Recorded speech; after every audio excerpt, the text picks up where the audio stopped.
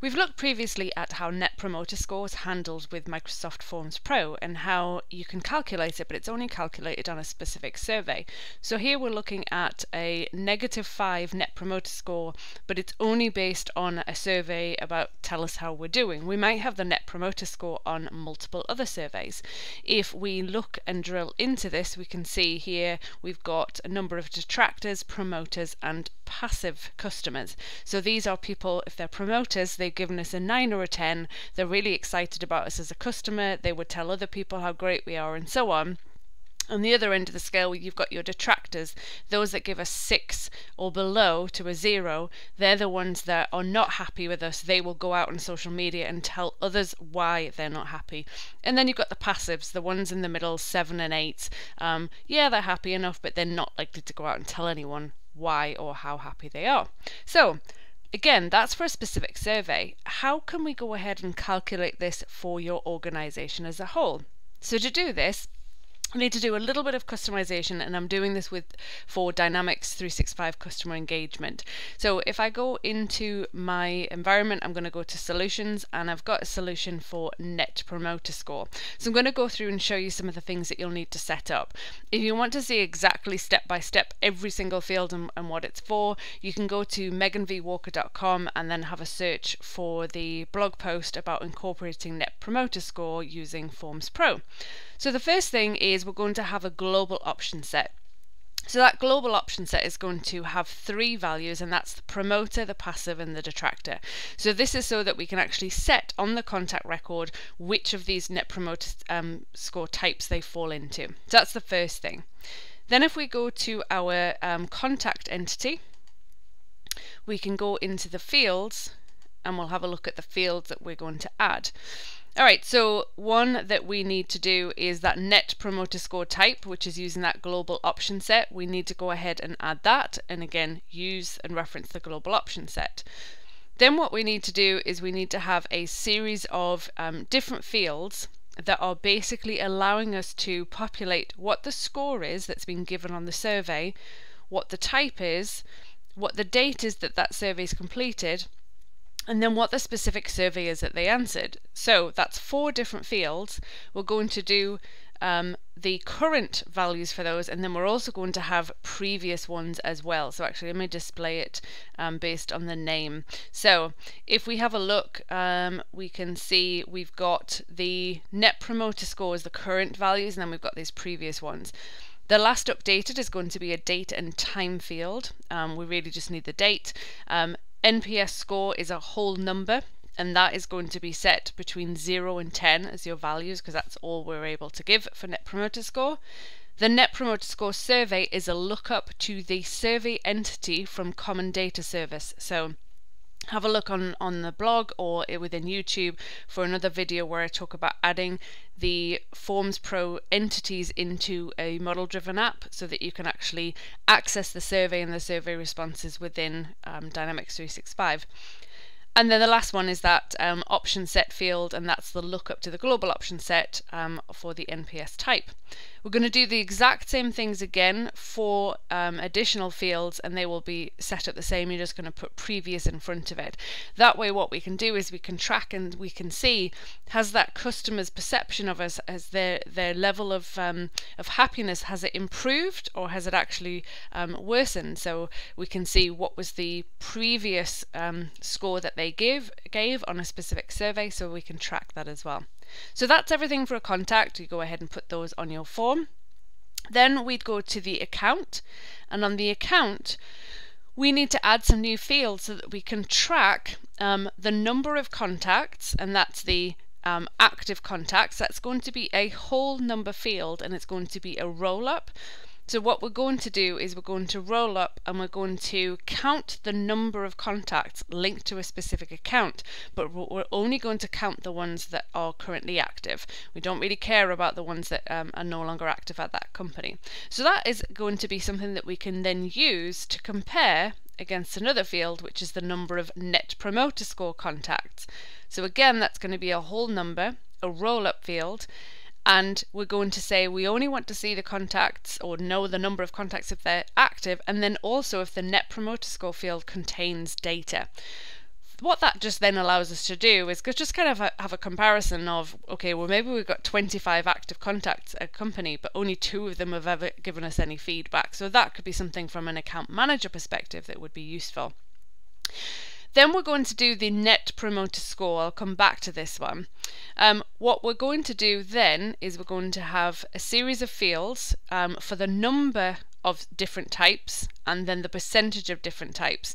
So you can see there the number of detractors is a roll-up, same with the number of passives and the number of promoters. What we're doing there is we're basically doing similar to the previous one, where we're counting the number of contacts if the status is active, but also if the NPS type field equals promoter. Then for the percentages, we are doing something similar, but this is calculated, and we're doing it one for each type of net promoter. So again, passive, promoters and detractors. And what we're going to do is we're going to do a calculated field that is the number of detractors, or passives or promoters, divided by the total number of net promoter contacts multiplied by 100. So that's going to give us the percentage of those that are detractors. Now, the important one is that although the idea of this is to get an overall net promoter score for your organization, it's also going to be helpful to know which accounts, which of those customers of yours are the most happy. So in order to do that, we want to calculate the net promoter score for each individual account. So again, this is going to be a calculated field. What we're going to do here is, this is the net promoter score calculation. We're just setting it at each account, at the account level, so we can see the overall score for that. What that is the percentage of promoters minus or subtracting the percentage of detractors. So that is going to be our calculated field. Okay, so those are all of the ones on the account. Final entity that we're going to add new fields to is the business unit, and it's the exact same fields that we've put on the account we're going to set to the business unit. So we're going to do the exact same thing again. Also, just a reminder again, if you want to see a list of all of these fields and what you need to set up, you can go to meganvwalker.com and you can go ahead and search for the blog post on this. Alright, so we've got all of our fields set onto this entity. Now, then what we need to do next is, each time a survey is completed, what we want to do is we want to run a Microsoft flow that then says, all right, well, someone's filled out a new survey, we've got a new survey response record come in. What we need to do is check to see if there's net promoter score questions been on that, and then we want to actually update and populate the net promoter score fields that we've got on the employee, and we need to put them into the specific fields. So, for example, if we have a look at, first of all, if we look at our account here, I've got on the form, I've got a new tab, and within that I've got 3 sections.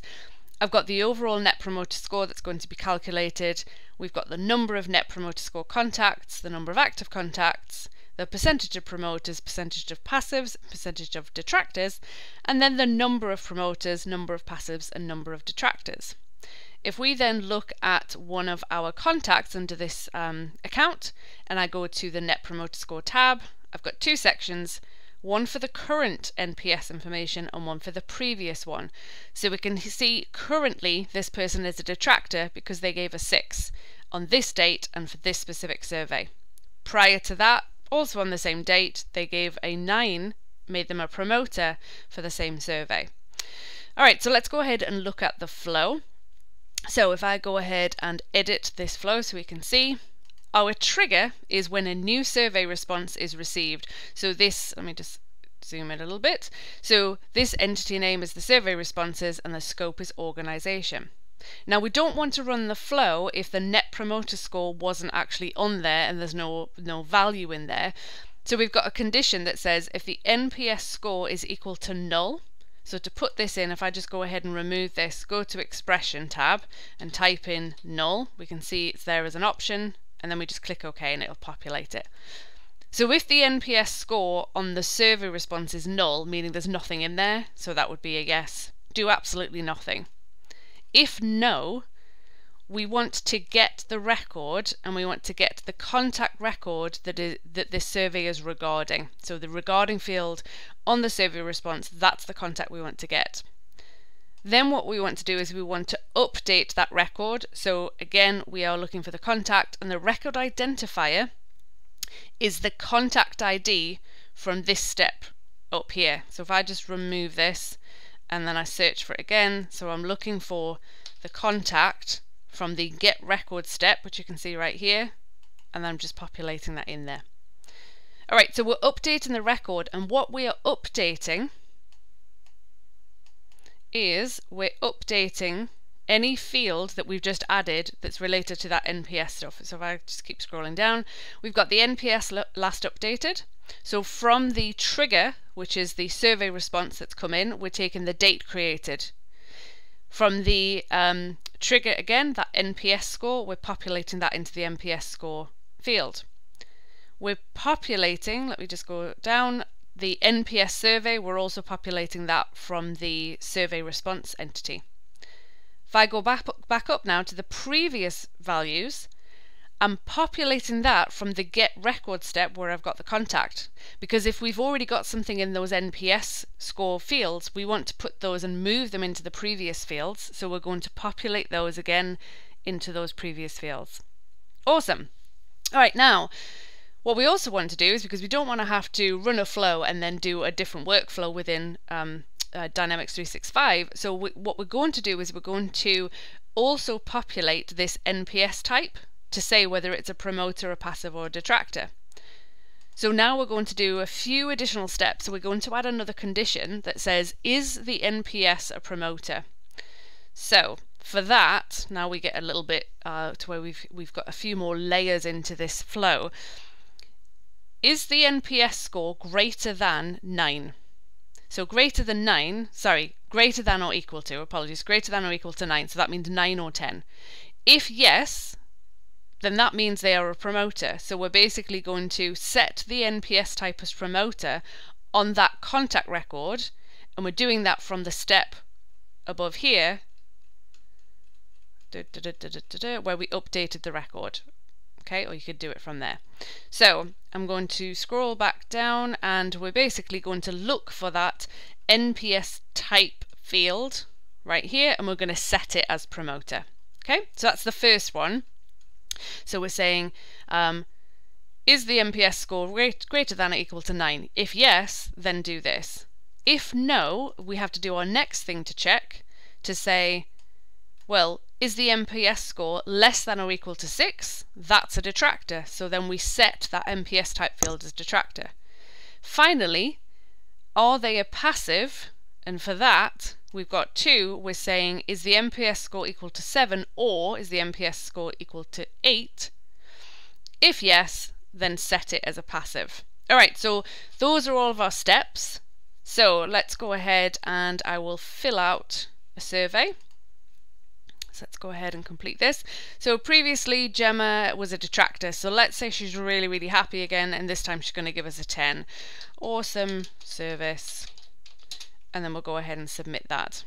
Okay, so on submission, what that's doing is that's creating that survey response record that it's putting into our Dynamics 365 environment, or it's putting into Common Data Service rather, and then we've got that in our app so we can actually see it along with all of the other contact data. So once that's created, if I go through and let's see if this is running yet, give it a minute. We'll try and be patient. Let's see if it's actually already in here. Let's see if we've got... Okay, yeah, so we've got the record in here. So the record is now being created and it's linked to Gemma Wilkins. Let's go back in and have a look. Ah, perfect. So succeeded 6 seconds ago. So if I now go back into Gemma's record and I go to the Net Promoter Score, awesome. Now she's a promoter. We've updated it. Her score is 10. It's got today's date and the survey. And we can see the previous stuff is what we had in at the top before, and that's the detractor.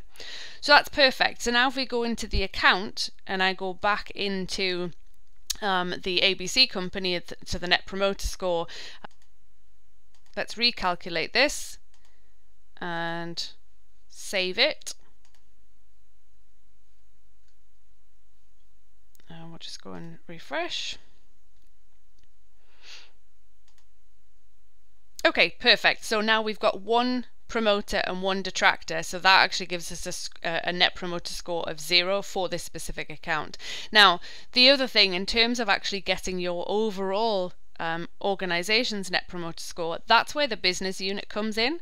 So if I go into security and I go into my business unit, what we'll see is I've got fields that I've put on the bottom, and we've got the overall net promoter score here at the bottom is 0. We've got the number of total net promoter score contacts in the system, active contacts, and then the percentages of promoters, passives, detractors, and then the numbers of those as well.